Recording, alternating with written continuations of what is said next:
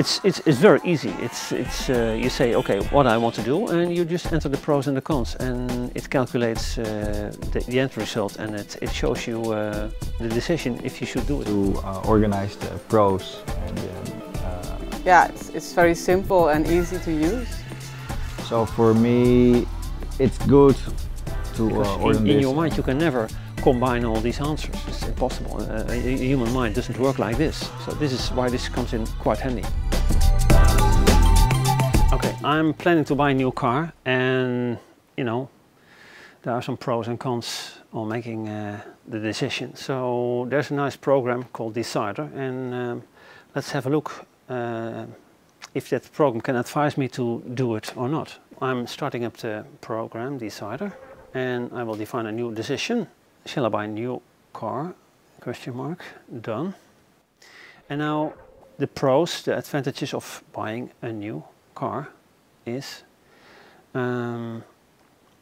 my car needs to be replaced.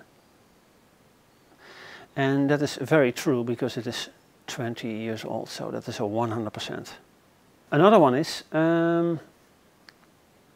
my wife wants to have a new car, so that's a 100%. I have a company, so I need to transport units, usually servers and this kind of stuff, because I have an IT company. An advantage is, do I need more luggage space in my new car? Because the other one is a small car. Yes, because it is a small car. And of course, a new car always increases your status, so that is an advantage. Now let's see for the disadvantage of buying a new car. Do I have money to buy a new car?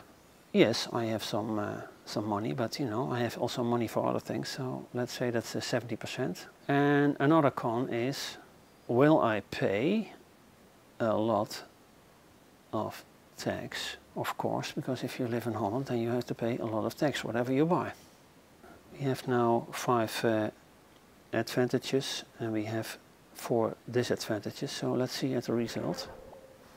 It is not very much yes, but it is definitely not no. In my mind, I already made up my mind, I want to buy a new car, but now, you know, it shows that it is really a good idea to buy a new car.